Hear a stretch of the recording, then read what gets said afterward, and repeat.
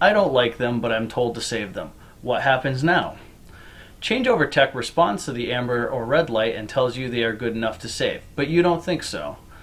If a changeover tech insists that they are good enough to save, but you feel they should be better, you should ask for the inspection sticker from that changeover tech to use on that product until you feel the quality is no longer an issue. If the changeover tech is confident in the quality of the product, he or she should be willing to provide you with their inspection stickers.